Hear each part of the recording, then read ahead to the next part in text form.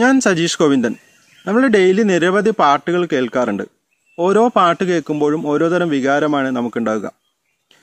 അപ്പോൾ ചില പാട്ടുകൾ കേട്ട് കഴിഞ്ഞാൽ നമുക്ക് ഭയങ്കര സങ്കടം തോന്നും, ചിലത് കേട്ട് കഴിഞ്ഞാൽ നമുക്ക് ഭയങ്കര സന്തോഷം തോന്നും, ചില പാട്ടുകൾ കേട്ട് കഴിഞ്ഞാൽ നമുക്ക് നല്ല റൊമാൻറ്റിക്കായ മൂഡായിരിക്കും. അപ്പോൾ ഓരോ തരം പാട്ടുകൾ കേൾക്കുമ്പോഴും നമ്മുടെ ഉള്ളിലുള്ള വികാരങ്ങൾ ഇങ്ങനെ പുറത്തേക്ക് വരികയാണ് ചെയ്യുന്നത്. ഇപ്പോൾ ഇങ്ങനെ വികാരം പുറത്തു വരുന്ന ഈ ഒരു പ്രക്രിയയെ കഥാർസിസ് എന്നാണ് പറയുക. അപ്പോൾ നോർമലി പാട്ടുകൾ കേൾക്കുമ്പോഴാണ് ഇത് കൂടുതലായിട്ട് നമുക്ക് ഇങ്ങനെ നമ്മുടെ വികാരങ്ങളൊക്കെ പുറത്തേക്ക് വരുന്നത്. അപ്പോൾ ഇന്ന് ഞാൻ പറയാൻ പോകുന്നത്, ഒരു പാട്ട് കേട്ടിട്ട് ഒരുപാട് പേര് ആത്മഹത്യ ചെയ്തിട്ടുണ്ട്. നിങ്ങൾക്ക് വിശ്വസിക്കാൻ ചിലപ്പോൾ പ്രയാസം ഉണ്ടാവും. ഹംഗറിയിലാണ് ഈ ഒരു സംഭവം നടന്നത്. 1933 ഇറങ്ങിയ ഗ്ലൂമി സൺഡേ എന്ന ഗാനം കേട്ടിട്ടാണ് പലരും ആത്മഹത്യ ചെയ്തത്.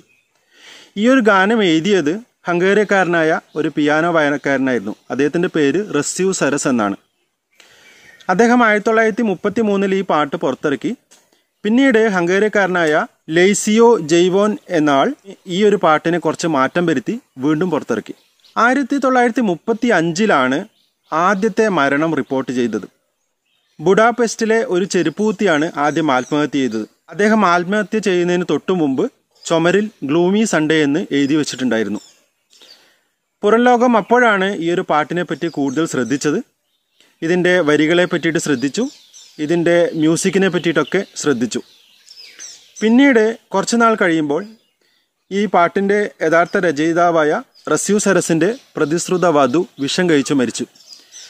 അവരുടെ മരണക്കുറിപ്പ് കണ്ടെടുത്ത സമയത്ത് അതിൽ എഴുതിയിട്ടുണ്ടായത് ഗ്ലൂമി സൺഡേ എന്ന് മാത്രമായിരുന്നു. പിന്നീട് ഇത് ചർച്ചാ വിഷയമായി. ഈ ഒരു പാട്ട് ശരിക്കും ചർച്ചാ വിഷയമാവുകയും ഗവൺമെൻറ് ഈ പാട്ട് നിരോധിക്കുകയും ചെയ്തു. ഹംഗറിയിൽ ഈ പാട്ട് നിരോധിച്ചെങ്കിലും അപ്പോഴേക്കും ലോകത്താകമാനം ഈ പാട്ട് എത്തിയിരുന്നു. പിന്നീട് പല രാജ്യത്തു നിന്നും ഇങ്ങനെ മരണങ്ങൾ റിപ്പോർട്ട് ചെയ്തുകൊണ്ടേയിരുന്നു. ഈ ഒരു പാട്ട് കേട്ടിട്ട് മരിച്ചവരുടെ എണ്ണം കൂടിക്കൂടി വന്നു.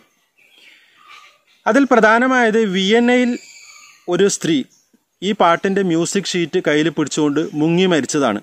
അത് വളരെ ചർച്ച ചെയ്യപ്പെട്ട ഒരു കാര്യമായിരുന്നു. അതിനുശേഷം ലണ്ടനിൽ തുടരെ ഈ പാട്ട് കേട്ടുകൊണ്ടിരുന്ന ഒരു സ്ത്രീ ഉണ്ടായിരുന്നു. ആ സ്ത്രീ പാട്ട് കേൾക്കുന്നതിനിടയിൽ ധാരാളം മയക്കുമരുന്നുകൾ കഴിക്കുകയും ആത്മഹത്യ ചെയ്യുകയും ചെയ്തു.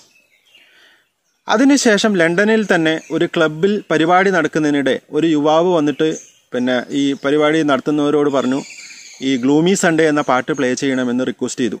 അങ്ങനെ അവർ ആ പാട്ട് പ്ലേ ചെയ്തു. പ്ലേ ചെയ്തതിന് ശേഷം ഈ യുവാവ് ക്ലബിൽ നിന്ന് പുറത്തേക്ക് പോവുകയും സ്വയം വെടിവെച്ച് മരിക്കുകയും ചെയ്തു. ഇത്തരം സംഭവം കൂടി ആയതോടെ ഈ പാട്ടിനെ പറ്റി ലോകം മൊത്തം അറിയാൻ തുടങ്ങി. 1968 ഈ പാട്ടിൻ്റെ രചയിതാവായ റസ്യൂ സരസ് ഒരു ബിൽഡിങ്ങിൻ്റെ മുകളിൽ നിന്നും ചാടി ആത്മഹത്യ ചെയ്യുകയാണ് ഉണ്ടായത്. ഈ പാട്ട് എവിടെയും പ്ലേ ചെയ്യാൻ പാടില്ല എന്ന ഒരു നിയമം പോലും വന്നു. അമേരിക്ക അടക്കമുള്ള രാജ്യങ്ങളിൽ ഈ പാട്ട് നിരോധിച്ചു. പിന്നീട് BBC-യിലും റേഡിയോയിലും ഒന്നും ഈ പാട്ട് വരാതെയായി. ഈ പാട്ട് എല്ലായിടത്തും നിരോധിച്ചു. അപ്പോൾ ഇങ്ങനെ ഒരു കാര്യം ലോകത്ത് നടന്നിട്ടുണ്ട്.